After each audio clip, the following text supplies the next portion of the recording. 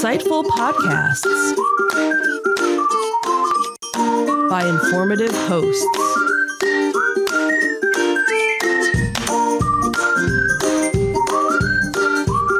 Insights into Things, a podcast network.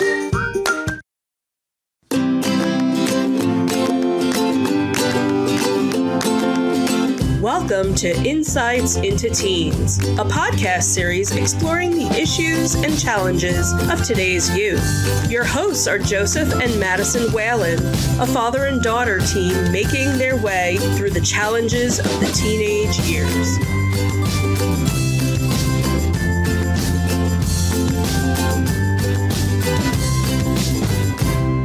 Welcome to Insights into Teens. This is episode 122, Return to School During COVID. I'm your host, Joseph Whalen, and my grateful and cheerful co-host, Madison Whalen. Hi, everyone. How you doing today, Maddie? I'm doing all right. How about you? I'm doing okay. How was your week this week? It's been all right. Boring. I could tell, because every time I talk to you over the phone from work, you seem to be very bored. Well, gotta, enjoy it while it lasts, That's right. You'll be going back to school soon, hence the reason for this podcast. Yeah. So it's about that time for kids to head back to school. We thought that COVID was just going to be a bad memory by now, but it seems it's here to stay for a while longer. So how do your kids feel about going back to school in the time of COVID? How do you as a parent feel? And how can we make the most of the situation while still trying to keep our family safe and mitigate any anxiety we might have under the current climate? That's our topic today. Before we dive into it, though, I would invite our audience to subscribe to the podcast. You can get audio versions of this podcast listed as Insights into Teens. Video versions of all the network podcasts can be listed as Insights into Things. We're available on Apple Podcasts, Spotify, Google, Stitcher, iHeartRadio, pretty much any place you can get a podcast. I would also invite you to write in, give us your feedback. You can email us at comments@insightsintothings.com. You can hit us on Twitter at insights_things, on Facebook at facebook.com/insightsintothingspodcast, or on Instagram at instagram.com/insightsintothings, where you can get links to all those on our website at insightsintothings.com. Ready to get started? Sure. All right.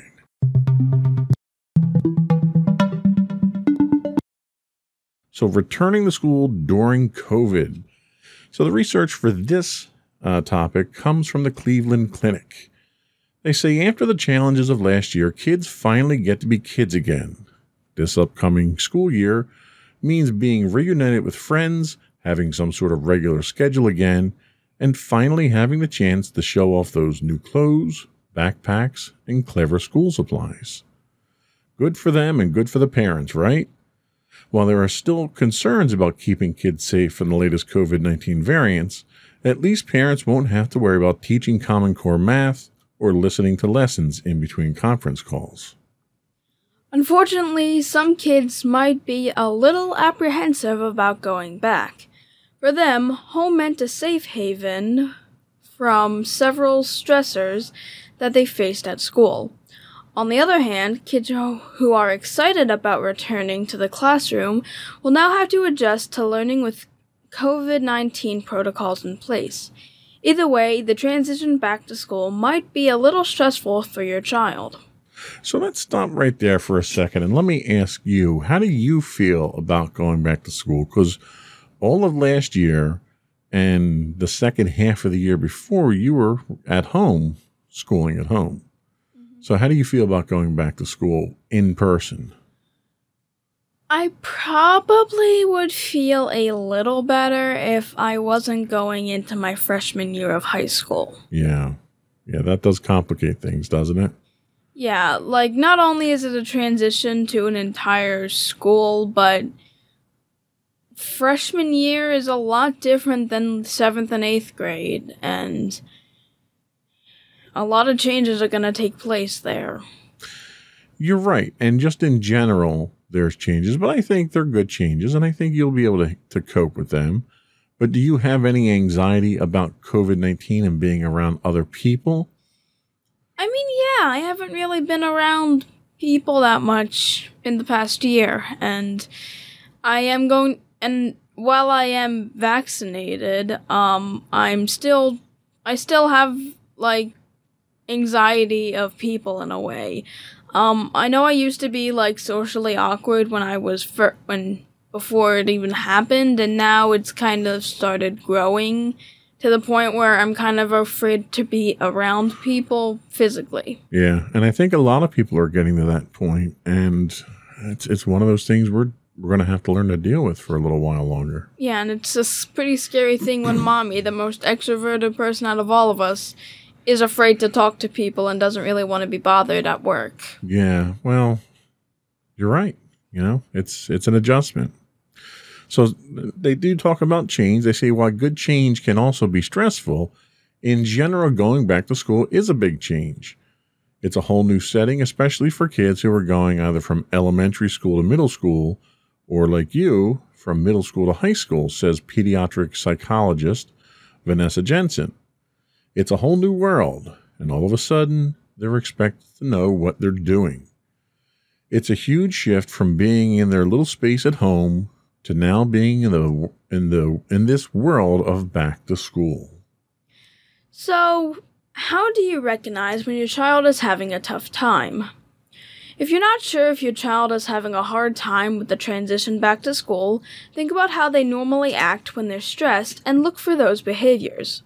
For example, if your child gets headaches or stomach aches when they're anxious, you'll know that school is stressing them out should they start having them more frequently. We tend to go towards certain behaviors when we're stressed. My suggestion is for parents to think about what their child does when they get stressed in a new situation, she says. Think about the behaviors that they usually revert to, whether it's hiding in the background of a small group or acting out and trying to be the funny kid. Once you recognize what they tend to do under stress, that's probably what you're going to see as they enter into a new situation. So what do you think are some of your stressor signs that are kind of tells that you're a little freaked out? Let's see. You do have breakdowns. Yeah, breakdowns are probably the biggest thing, but that's kind of an obvious sign. Right. I mean, everyone who has breakdowns is kind of an obvious sign, but do you feel physically ill? Do you get stomach aches? Do you get headaches? Sometimes I have a harder time breathing because I feel like I somewhat hyperventilate sometimes whenever I'm stressed, so that's probably kind of one of the physical attributes I kind of associate myself with whenever I feel anxious. I can see that. There are some points where I get headaches, typically to the point if I do have a freak out, sometimes afterwards, if it was really bad, I would have a headache. Yeah.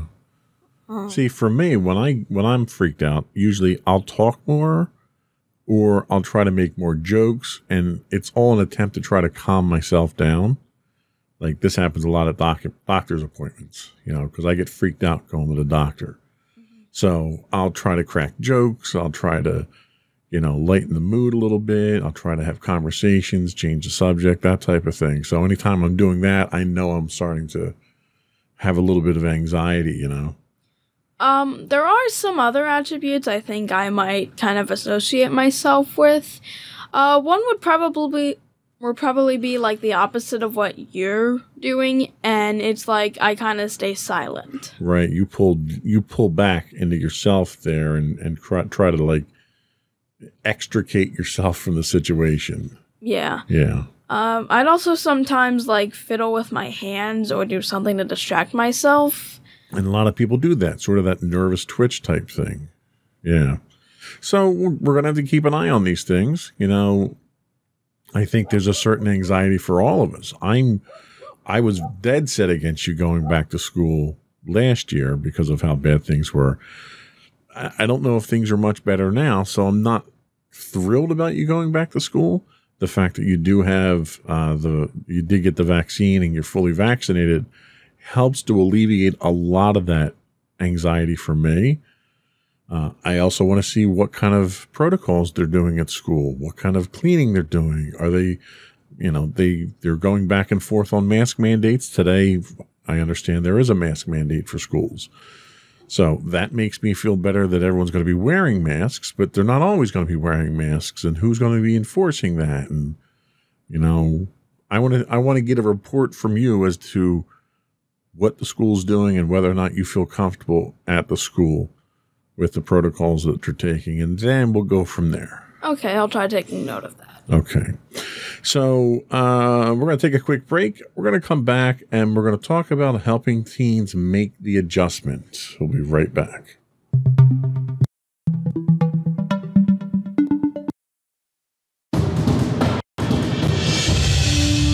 For over 7 years, the Second Sith Empire has been the premier community guild in the online game Star Wars: The Old Republic. With hundreds of friendly and helpful active members, a weekly schedule of nightly events, annual guild meet and greets, and an active community both on the web and on Discord. The Second Sith Empire is more than your typical gaming group. We're family.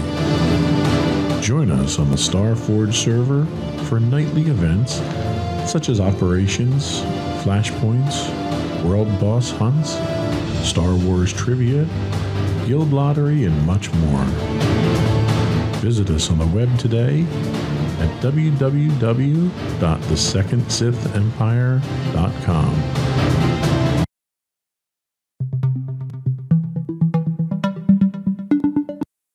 Welcome back to Insights into Teens. Today we're talking about returning to school during COVID. So we're going to talk a little bit about helping teens make the adjustment. As parents, we remember our teenage years. Some of us were wild and loud. Some of us were shy and quiet. But regardless of our personalities, most of us probably kept our crushes, our craziness, and our challenging times under wraps. Dr. Jensen advises us to keep that in mind when it comes to teens. While it's natural to want to know every single thing that's going on in your teen's life, prying or being overbearing will only make things worse. If your child has been able to handle things in general, give them some space. But if you're worried, you can always say things like, "You seem a little stressed. I'm around." Or, "Have you talked to your friends?" And if they have talked to their friends, you can always follow up with, "Well, you want to talk to me? I'm here." She calls this her raindrop theory. Basically, this is dropping little hints that your child can reach out to you should things become unbearable. Dr. Jensen explains, you just put the little raindrops out there by saying, I'm around, or I'm going to be in my study if you want to talk. You put those little hints out there and kids will reach out when they feel comfortable, she says. Reassure them gently and gradually. If you overwhelm your child with questions, and I compared this to throwing buckets of water on them, they're going to think, "Whoa, I'm not going there." So give them some space. They know you're there. Just keep reassuring them that if things get bad, you'll be there for them. Now, we all know that some kids think their parents will never be able to relate to their teenage struggles. In cases like these, a cool aunt or uncle can help. Dr. Jensen says that you can sprinkle the raindrops in the direction of another adult that you and your teen trust, so they are encouraged to reach out to someone if they are having a tough time. Give them some room and let the raindrops flow. Let your teen know that you are available to talk, but if they're not comfortable with you for whatever reason, make sure they do have someone to talk to. You could say, "Aunt Susan is a good person to talk to," or "Uncle John asks about you all the time." This can create little trails to other people when your child is kind of quiet to you. So how do you deal with this stuff? I know you talk to Mommy and I think we pretty much have an open line of communication. Are there things that you don't talk to Mommy and Daddy about? And you don't have to go into specifics, obviously, if you're not comfortable. Well, I can think of one specific example. I mean, I've tried talking to you guys about it, but it's not the easiest topic for me to discuss with you guys. Do you have someone that you can talk to about it? I actually talked to Aunt Chris about this. Okay. When we went to visit her, so you do have an outlet for it, at least. Yeah. Did you find that helpful? Yeah, I did. Oh, good. Now, do you have Aunt Chris's contact information if you wanted to talk to her any other time? Yeah, I do. I have her on Facebook Messenger, so I can probably message her if I do need help with it. Okay, well, that's good. So you at least have that outlet there that you can go to. Are there friends of yours that you think might not have someone else that they can talk to, or do they not feel comfortable talking to their parents about certain things? I could kind of see it in one of my friends, maybe not being able to talk to their parents about certain things, and thus they kind of bring it to me. So you are one of those outlets that they can talk to then? I think so, yeah. And they talk to you in confidence then? Mostly, yeah. That's good. I think it's important. You know, we had talked about this last week with feeling like a burden and the therapeutic value of just being able to talk about things. But who you talk to about those things can be very important. Some people you don't feel comfortable talking about with certain subjects, and I can totally understand that.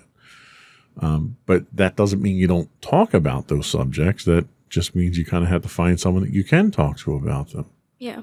So what prompted you to talk to Aunt Chris about the subject? I kind of felt like she had much more knowledge on the subject than I think you guys did. Okay. For the most part, at least. Well, and that's a brilliant reason for going to someone else if they're a subject matter expert on it. Yeah. And if it was helpful, then you made the right decision. Do you advise your friends to talk to other people about any of the issues that they're running into? I have been trying to mention to them, if they do have issues, they can always talk to me or someone else if they do have problems. So okay. I've kind of been steering them in that direction. Now, when you're obviously going into high school now, in your middle school, did the teachers or your counselors make themselves available to have these kinds of discussions, or were they kind of distant? I mean, I remember that the counselor had actually set up various appointments with all the kids, kind of like she'd like ask us questions about stuff and kind of get our opinions on everything, and was always like, if you ever need me, I'm here. So I definitely think we had a pretty supportive guidance. Yeah, can you loan me $20? Daddy, really? Well, you have to understand, when I was in school, my guidance counselor was almost non-existent. You know, I think I talked because I was in the same school for 6 years with the same guidance counselor. I started in 7th grade. And in 6 years, I think I may have seen them twice. Once when I got there, and then once when they set up some appointment. Because really all our guidance counselors did was tell us what we needed to do to get into college and where to take the tests and stuff like that. They really weren't there to provide much in the way of life guidance. How have your counselors done with that?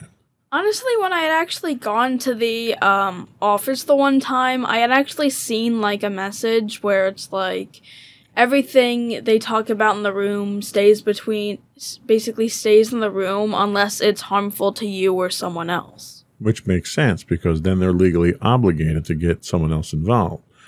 Like, for instance, if it's self-harm, suicide thoughts, something like that, they then have to bring in a professional for stuff like that.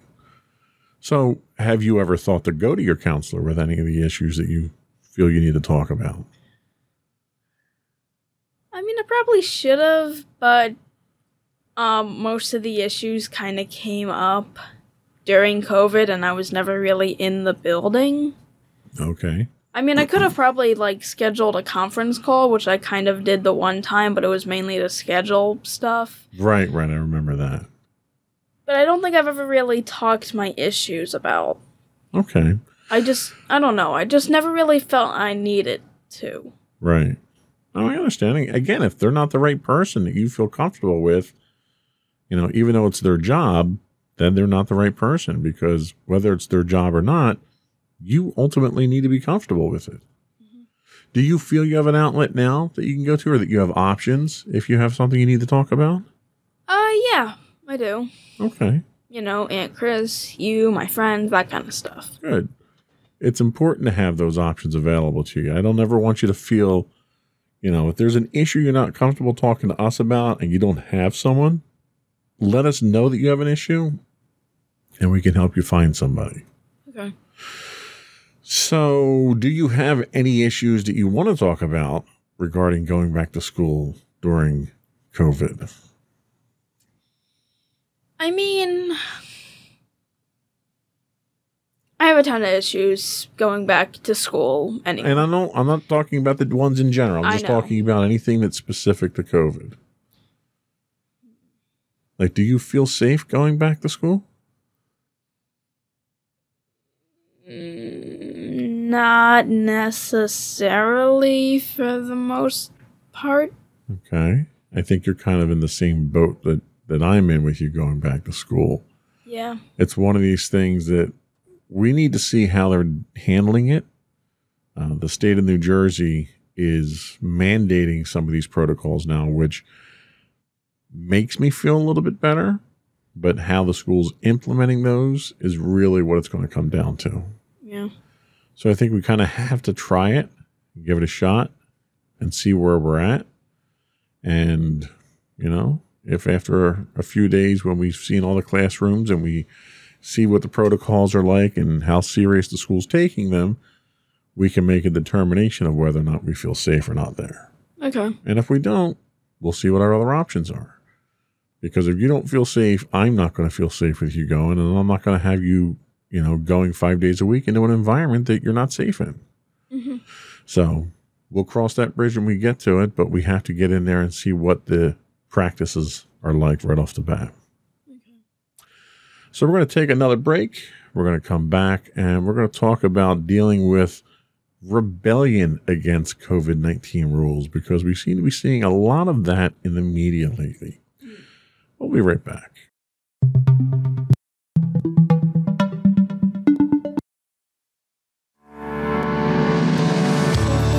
Insights into Entertainment, a podcast series taking a deeper look into entertainment and media.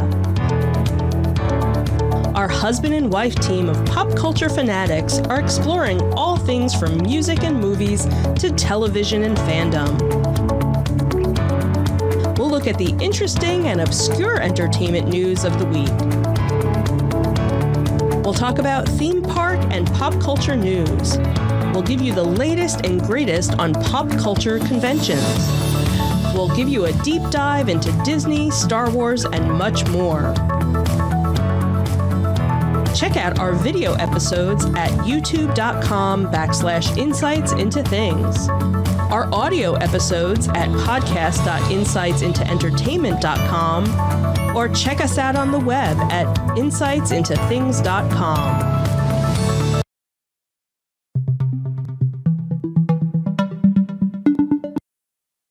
Welcome back to Insights into Teens. Today we're talking about returning to school during COVID-19. And now we're going to talk about how to deal with rebellion against COVID-19 safety rules. You rebel scum. Oh my god. Why did I not see that coming? Anyway, you've been doing everything you can to keep those under your roof safe for well over a year. Your child has been on board for the most part. But one thing is inevitable. Thanos. Thanos. I'm sorry. Am inevitable. Look, if you make those references, Hey, go right ahead. Pop culture references are welcome in this podcast. Okay.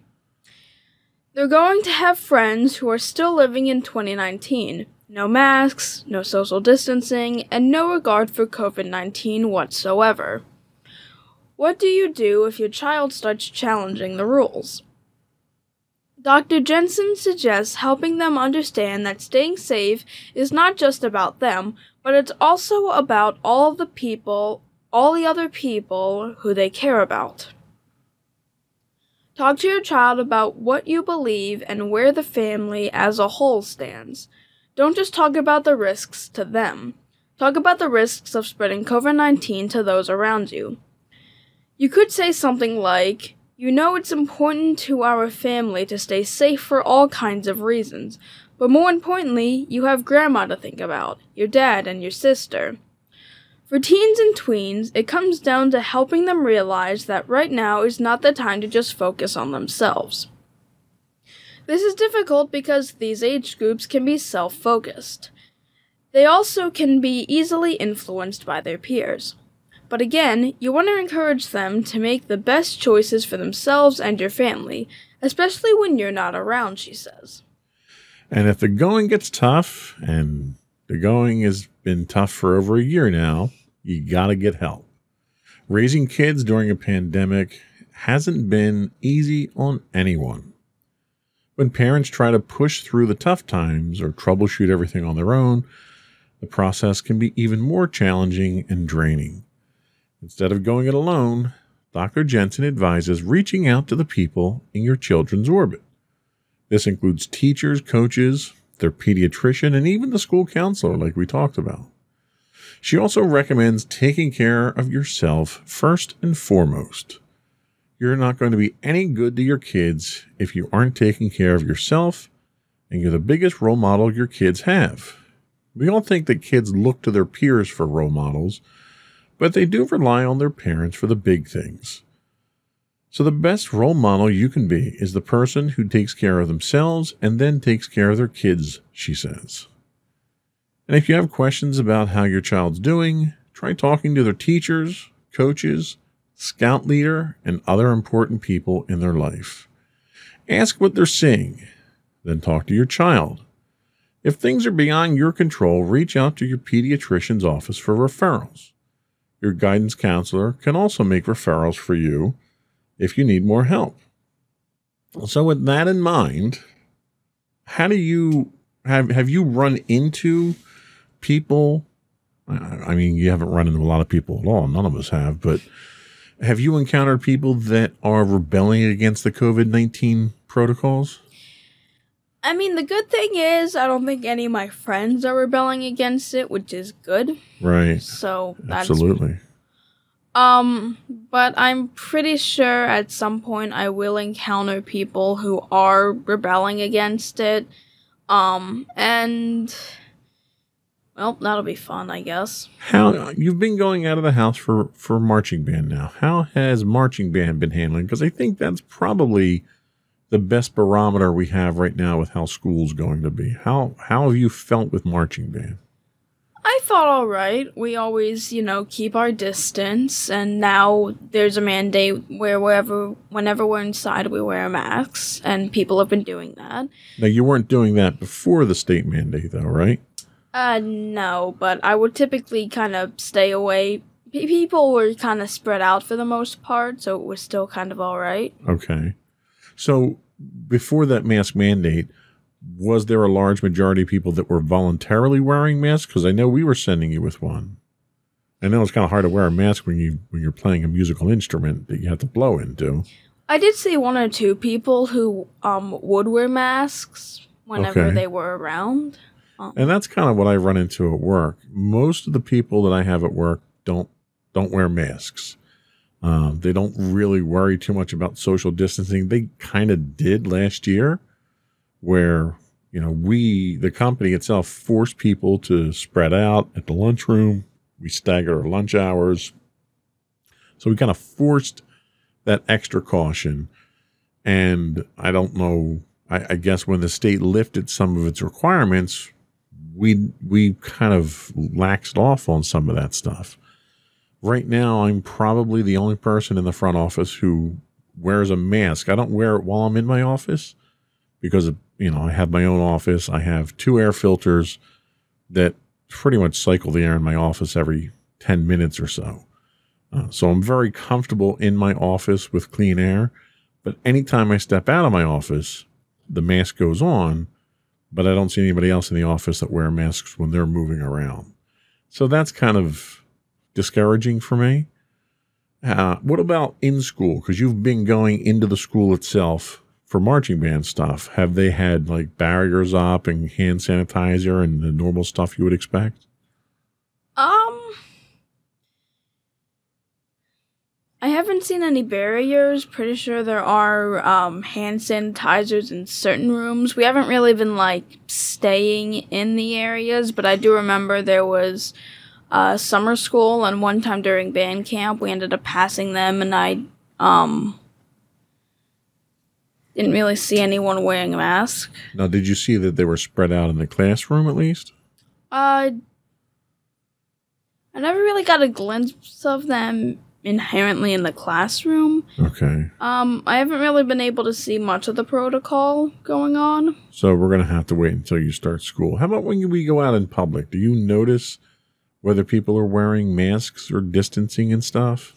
Yeah, and for the most part, wherever we go, people are wearing masks, or at least they're distancing themselves from each other. And we are highly restricted in where we go, when we go, and you know, if we wind up something, like we go out to eat, for instance, and if we walk into a restaurant that's very crowded and obviously not adhering to any rules, we'll turn around and walk out. Yeah. So any restaurants that we stay at, we make sure that they're seating people at safe distances and so forth. What else have you done outside of the house? We've done kind of our mini vacation, our day trip vacation. You've gone shopping, right?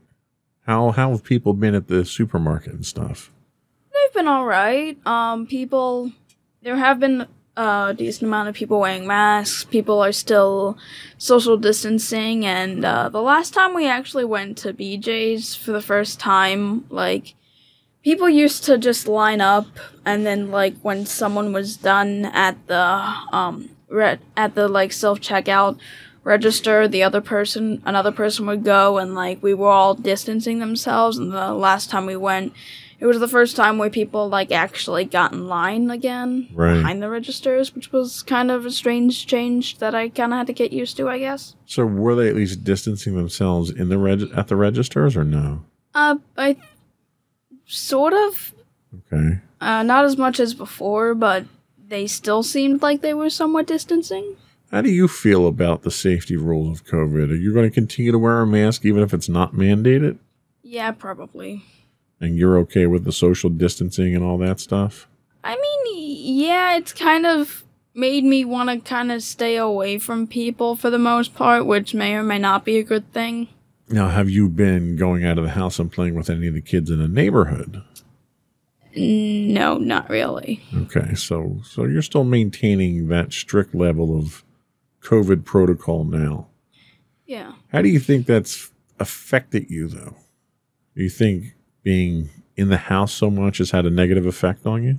I mean, the fact that I used to just be, like, antisocial before, and now kind of not even wanting to meet people in person at this point, that's probably the main negative side effect that I've kind of gotten. So it kind of drove that antisocial side of you then? To the point where now I'm actually kind of afraid of people, and I kind of have a phobia of people in a way. So you don't have, like Mommy, for instance. Mommy's kind of itching to get back to things because of that extrovert that she is.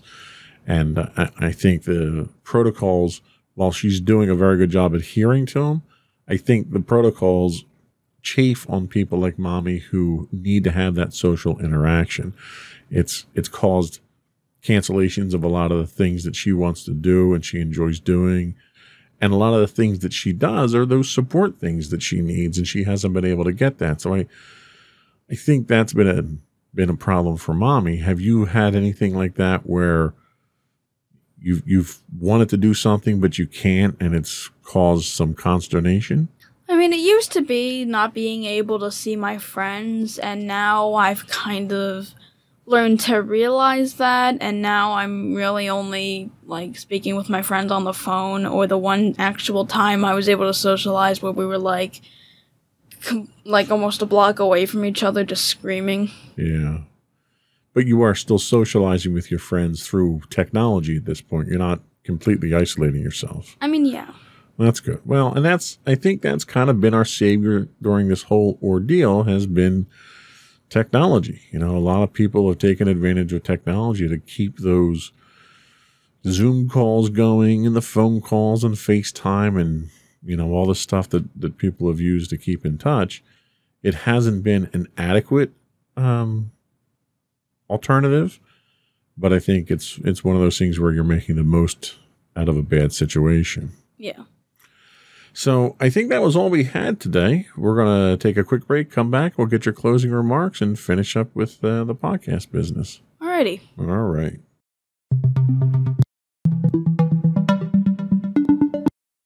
Go for your closing remarks. Alrighty, so to all of the teens and parents out there, going back to school during COVID is going to be hard on pretty much everyone.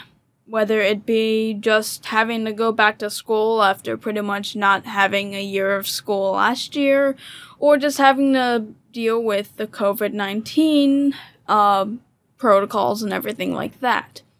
No matter what the reason, it's going to probably be stressful on everyone, and, well, we'll get through it. We've so far gone through almost an entire year of this. We'll probably be able to get through the rest of it. COVID will probably be around for a while, but it is getting better. And if you are feeling these, if your child does have these anxious thoughts, make sure they have a good support system, and make sure they're also following COVID rules so that COVID-19 can be over sooner rather than later. Okay, and we're all wishing for that, that's for sure. Yep. Before we do go, I do want to once again invite our audience to subscribe to the podcast. Audio versions of this podcast can be found listed as Insights into Teens. Video versions of all of our podcasts are available listed as Insights into Things. You can find them anywhere you can get a podcast, Apple, Spotify, Google, and so forth. I would also invite folks to write to us. Give us your feedback. Give us some show suggestions. We did start putting some new show schedule together. We're working on some new shows for us. We've got a couple already in the pipeline. But we're always looking for suggestions on new topics to talk about, the stuff that affects our audience. We'll do the research. We'll write it up. We'll address it and talk about it, and hopefully we can help some folks out. You can email us at comments@insightsintothings.com. You can hit us on Twitter at insights_things. You can get high-res versions of all of our videos on YouTube at youtube.com/insightsintothings. We do stream 5 days a week on Twitch at twitch.tv/insightsintothings. You can find audio versions of this podcast on the web at podcast.insightsintoteens.com. You can get us on Facebook at facebook.com/insightsintothingspodcast or on Instagram at instagram.com/insightsintothings, or links to all those on our website at insightsintothings.com. And don't forget to check out our other two podcasts, Insights into Entertainment, hosted by you and Mommy, and Insights into Tomorrow, our monthly podcast, hosted by you and my brother Sam. Which we'll be recording this weekend, so we'll have a new one, new Insights into Tomorrow next week. Yay! So, but that's it for today. Thank you for listening and watching. That's another one in the books. Bye, everyone. Bye.